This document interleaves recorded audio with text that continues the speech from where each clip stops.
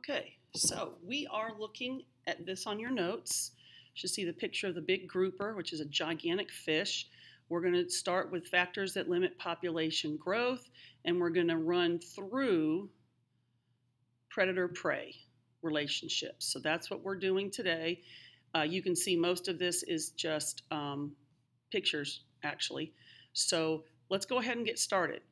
Before we actually define limiting factors, we kind of need to know, what does the word limit mean?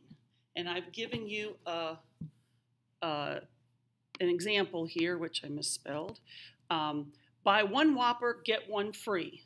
Limit one coupon per customer per visit. So what does the word limit mean? Well, limit puts that if you want to use this coupon, and let's say you and your friend each have one of these coupons and you each want to use one, you can't go into Burger King and you each use the same coupon and pay for the total amount of your food. It's one per customer per visit. So you and your friend would have to go in and each pay for your own meal, then use this coupon, then each of you could use the coupon because there's a limit. You can't use two coupons in one visit. So a limiting factor is anything that keeps a population size from increasing indefinitely. And what are some limiting factors? Why can't we have 1 billion grasshoppers right here on South Central campus? Well, the problem is there's not going to be enough space for 1 billion grasshoppers. There's not going to be enough homes or shelter. There definitely won't be enough food for 1 billion grasshoppers, nor will there be enough water. So limiting factors usually are food, water, shelter, space. And animals and people all the time either have to enter a population, which is actually called immigration, or leave a population, immigration. And we kind of use these words differently when we're talking about people. For example, my great-grandfather and my great-grandmother were immigrants into this country, which means they were leaving their home country and then they were coming here and entering ours. So we kind of use these words differently when we're in biology, but basically they're both still talking about if you're a grasshopper and you can't defend your territory, you lose it. So then you have to go find another territory. And if you keep losing battles, then you have to go to a new place. So that's what we're talking about with immigration and immigration. The EOC is not going to differentiate those two. But if you have too many animals or even too many people in this sharing the same space where there's not enough of, then you can also get disease. And then disease starts reducing the population size. And this is hard for us to understand here in the United States. Some European cities, and indeed actually some countries, there's a waiting list for a house because there's nowhere left to build houses unless you tear another house down, because we still need land to raise food and animals, even though we're changing that. With DNA technology, we have made transgenic bacteria that actually make ground beef every day. And it is for sale in the Northeast in a limited fashion. And people say it looks, smells, and tastes just like ground beef, but it's not a cow. It's bacteria with the cow genes inserted into it, and it's made by bacteria. A cow is several hundred pounds, requires a lot of food, and then it requires a special butcher. You have to kill it and then process the meat. Most people don't know how to do that anymore. Where you don't want to cut the intestines or any other things in that animal that could contaminate the meat. So space, shelter, food, water, those are usually limiting factors. Now, here's water for the United States. This is Lake Mead, and this is Lake Mead here, down here, behind Hoover Dam. This is the bottom of the river. This is the top. This thing is humongous. And it kind of looks like it's got a ring, like a ring around a bathtub. And what's happened is there's calcium in our water, and that bleaches the rocks. This graph down here shows that there was almost over 1,120 feet of water in Lake Mead back in 2013. And in 2015, there was a little over 1,000 feet. That number is less today. And what we do is we harness this river, which makes the Grand Canyon when it goes down through Texas. It goes all the way down the western United States into Mexico and empties out into the Pacific Ocean. However, we've dammed it up so that we can make electricity as the water goes through the dam, and it can regulate and collect so that we can have water. Most of your western states in this country, when they turn on the faucet, the water comes from Lake Mead. Even if you're in Las Vegas, California, New Mexico, Texas, and then finally Mexico. The problem is we are siphoning so much water out that the last 20 miles of this river, the Colorado River, the last 20 miles, the Colorado River in Mexico has gone dry. And the Mexicans are upset with us because we're hogging all the water. And that's because it is a limiting factor and we're using too much of it. It is very real that sometime in the next 20 years, people in almost all of our western states could turn their faucet on and there's not going to be any water. They're currently building a new tunnel underneath Lake Mead to siphon off some of the water. We are right now at the point where we're almost at the bottom to where the siphon point is going to be exposed. So they're having to dig a new tunnel underneath Lake Mead so that literally they can drain every last drop out of the lake. When the Colorado River dries up, all of our western states are going to lose that resource of water. So we can look at graphs with population growth. This is an exponential growth graph. Notice over time, the population size, it gets larger, and then all of a sudden it's like doubles its number, and the graph is going almost straight up. You know this as an exponential graph in math class. It means rapid increase in population size. Look at that line. It's almost going straight up. It's population growth with no limiting factors, which is not realistic. Okay, even if you get strep throat, eventually your throat's going to get so sore the bacteria will have eaten all the lining of your throat and they're running out of food. And that's when you get the cough, because the bacteria want you to cough so that they hurls themselves out into the air where they might be able to land in a favorable environment and grow some more. But eventually you're going to take medication and then that's going to kill the strep throat and then it's all gone. Very few populations can have this exponential growth for very long. Most growth done for populations is called logistic growth. Here, notice you have an exponential growth part of the graph. It even tells you here exponential growth phase, but then it reaches a point where it kind of oscillates, goes above and below and above and below this imaginary line. This imaginary line is called carrying capacity. Capacity means amount, maximum amount. So the carrying capacity is the maximum population size an area can hold without running out of food, water, shelter, space, which are your limiting factors. Our cafeteria at South Central has a limit of 450 students. That's why under normal circumstances we have 4 lunches, because we can't go over 450. That's how many people can comfortably sit in that room and move around and escape if the fire were to break out. This is a grouper. Groupers grow as long as the desks out here that you guys sit in at South Central. They can be about 2.5 to 3 feet tall without their fins. They are humongous fish. Well, the fish is so large, they eat several other fish a day. So the population of grouper, they cannot go above the point where they run out of food. So if they have too many grouper, they eat a lot of the food. There's not enough for everybody. And then people, or fish in this case, have to leave and go somewhere else or they're going to starve to death. Usually in the spring and summer, most populations are above their carrying capacity because you have warmth, you have water, lots of rain, sunshine, And then when you slip into the late fall and winter, the population usually goes slightly below their carrying capacity because it's colder out, the environments are harsh, your older animals in the population or plants or bacteria, they're going to grow old, they're not going to be able to survive, and they're going to die. So that's the carrying capacity, and this green line represents carrying capacity. Human beings, we have overblown our carrying capacity because of our ability to create technology. We now can grow plants in a desert.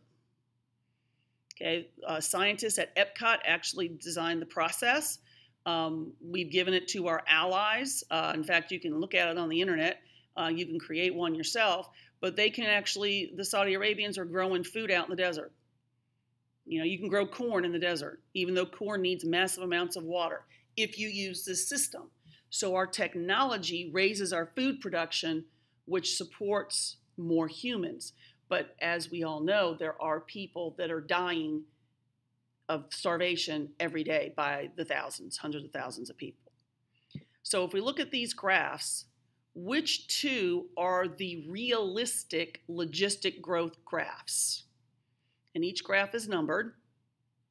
So which two are logistic? That would be graph 3 and graph 2. Notice graph 2, exponential growth, and then here it levels out. That's your carrying capacity. And it even says carrying capacity for this one is 200. And these are paramecium, these are pond critters. This graph down here, B is your exponential growth, but C is starting to level off. So 3 and 2 are leveling off, so those are logistic. 1 and 4 is exponential. And this is the human graph. This is our human population graph, except we've overblown 6. We are at over 7 billion now. So notice after closer to in the 1900s, we started growing exponentially. Our graph is growing straight up. Eventually, though, it will stop because there's not going to be another choice. So birth rate and death rate, these are obvious. Your birth rate is how fast babies are born on planet Earth. Your death rate is how fast babies die on planet Earth. And sorry, I forgot to get this.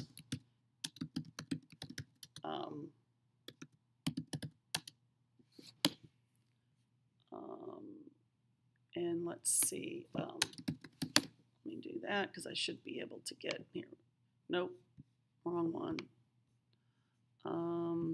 There we go, population clock. So let's take a look at this. This will stun you. So current world population, and this is live. This is how many people have been born today. Now remember, it may that if you live in Japan, you're 12 hours ahead of us. So Japan is already into tomorrow. So this is how many people are being born today. This is how many people are dying today. So obviously the human population has a lot more being born any given day than are dying, which is why our population growth graph is exponential. Okay, but it will actually level off eventually. It's not going to have a choice because we'll run out of limiting factors even for us. Okay, now this one we're going to start looking at other limiting factors, non-living limiting factors. So the carbon cycle, you all have learned about nutrient cycling. You know the water cycle, it rains, falls to the earth, makes puddles, lakes, rivers, streams, oceans, evaporates into the air, and then it either snows, rains, sleets, hail. So you know about the water cycle. This is the carbon cycle. The carbon cycle actually moves as carbon dioxide. And here you can see it says carbon dioxide cycle. Okay, so you see plants and animals, okay, run this cycle. So plants inhale carbon dioxide because of the process of photosynthesis. Sorry about the phone, guys. So plants inhale carbon dioxide. Well, this is not the oxygen cycle. So this cycle does not talk about oxygen. It talks only about carbon dioxide. So carbon dioxide enters the plant. And how does carbon dioxide get into the air? Well, it enters the air through animal breathing, and we are animals. Now, remember, plants also have a mitochondria. That's what we have, a mitochondria, which is why we need oxygen. So the animals, we put it into the air. Plants do cellular respiration and photosynthesis. But because photosynthesis makes so much oxygen as a waste gas, plants don't need to take as much from the air. They dump it out, all the excess out. Now, you have to know that cellular respiration and photosynthesis cause everything to cycle. You also need to know what causes things to the cycle to get out of balance. Well, obviously, too many people breathing carbon dioxide, and our factories and our cars and boats and planes. All of that is throwing the cycle out of balance, as well as deforestation. We are chopping down the forest at an alarming rate, and they really are the lungs of the earth. The nitrogen cycle is the only other cycle you have to know, and this one's easier in that it actually cycles as nitrogen. So remember, the carbon cycle cycles as carbon dioxide. The nitrogen cycle cycles as nitrogen, and it deals with nitrogen fixation. And if I'm going to turn this into a different part of speech, if I'm going to change its grammar to identifying the organism that does it, it's called nitrogen fixing bacteria. They undergo the process called nitrogen fixation. And here's a picture of those bacteria. These bacteria, they look like tumors on the roots of plants. They inhale nitrogen from the air, and they turn it into proteins and nucleic acids. So proteins and your DNA and RNA. Then what happens is those bacteria give some of that DNA and proteins, they give that nitrogen to the plants. The plants turn it into plant DNA and plant proteins. And then the deer eats the plant, and it takes the plant DNA and the plant proteins and turn them into deer DNA and deer proteins. And then if you eat veal or venison, you're eating deer. Then we eat that, and then we turn what the deer has used from the grass, which was made by the bacteria, we turn it into human DNA and proteins. So nitrogen actually cycles through the food chain. And here you can see the rabbit eats the grass, which gets its nitrogen from these bacteria. And then here is a hawk trying to eat the rabbit. Here we have the zebra, which eat grass, which the grass get their nitrogen from the nitrogen-fixing bacteria on their roots. And then here is a female lioness bringing down a zebra, and her sisters and mothers probably nearby. Okay, so that's how it cycles. Now, how does it get out of us? How does it get out of the lion? Because, not too many organisms eat a lion. Well, when the lion and other animals go to the bathroom, number one or number two, they put the nitrogen back into the soil. The manure is actually Mother Nature's fertilizer, which then the bacteria in the soil break down that nitrogen and then give it to the plants, and the cycle of life continues. Now, here in North Carolina, what we have to know is how the cycle's out of balance. Well, it's overuse of fertilizer by farmers. So here, you use man-made fertilizers for crops. So Miracle-Gro, or you go to Lowe's and get some fertilizer, that's man-made fertilizer. It always has nitrogen in it because the plants need to make their DNA and RNA and their proteins. But when it rains, it runs off, and nitrogen is a limiting factor for algae that grows in our lakes, ponds, ditches. And this is an algal bloom, an algae bloom. Actually, oxygen has to diffuse from the air into the water because there's a lot less oxygen in the water than there is in the air. But when the algae grows thick like this, oxygen cannot get into the water, and this is what happens. And this is actually along the Neuse River right now. This is right here in eastern North Carolina. We've been having for over 3 weeks fish kills all along the river. And that's because they've even talked about it on the news multiple times. That's because there's too much fertilizer has run into the water. They're still researching to see what else is going on, but too much of the algae sucks out, keeps the water from being oxygenated, and then the fish suffocate to death. So this is how the nitrogen cycle is out of balance. The last thing we need to look at is our predator-prey graph. And this is actually the same that is in your notes right here. So there's always one on the EOC. There'll be one on your test. So the red is the prey. That's the hunted. That's your snowshoe hare, which is basically a 20 to 40 pound rabbit with big feet. And then the lynx is the blue, and that's a cat. And the lynx loves chasing the rabbits, the snowshoe hare. Well, you'll notice that there's always more prey than predators. So the red goes higher in this graph than the blue. That's because not only does a lynx have to eat today, but they have to eat tomorrow and next week and the week after that. So there's always a lot more prey than there are predators. But you notice when the prey spikes, the predators, which is the red, so when the red spikes high, somewhere in the same area, the blue strikes high. Here it is here. Red strikes high, and then shortly thereafter, the blue is striking high. Here, the red and blue are in the same area, same for here. So you notice that they kind of a cycle back and forth.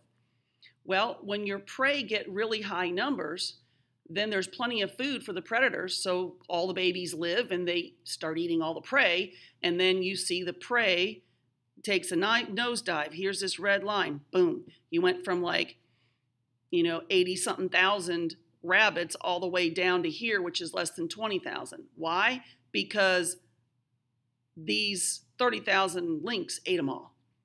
And then when the rabbit numbers became so low, it was a lot harder to catch a rabbit. So then they started dying. And you see that predator-prey actually regulate each other's population sizes. They do it quite well. And that's because if you get a lot of predators, then they eat a lot of prey. And the prey numbers decrease. Then there's less food for the predators, and the predator numbers decrease. And pretty much that's the way it goes. And we've learned this the hard way. Back in the 1930s, we killed all the wolves in Yellowstone National Park, and the park took a plummet in terms of population. The elk, which are humongous deer, 800-pound deer, they became too many because there was no predators that could kill them. They ate all the grass, and a lot of the herbivores, the grass eaters, died off because there was no food.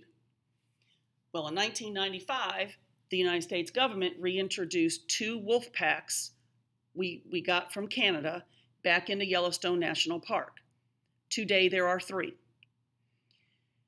And they need to stay there because now I'll show you a video later on. This is amazing what has happened. And we have time-lapse photography of what the grasses and the animal populations looked like before, during, and then well after into where the wolves were established.